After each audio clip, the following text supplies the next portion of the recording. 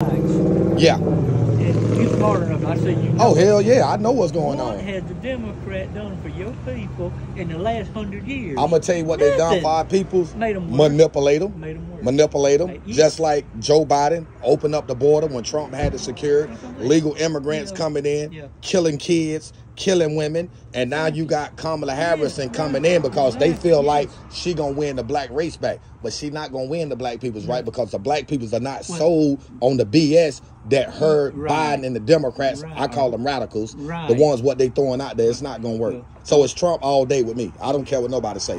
When I vote, I don't vote based on color, race, or ethic. I vote on the fact who gonna get in office and make a change for America because that's what it's all about. How it was 4 years ago. Yeah, 4 years now. Exactly. It's a difference. Inflation is killing us.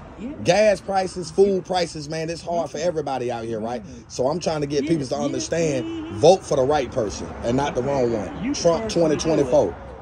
I do it on YouTube all day, every day. And gonna keep doing it. Facts.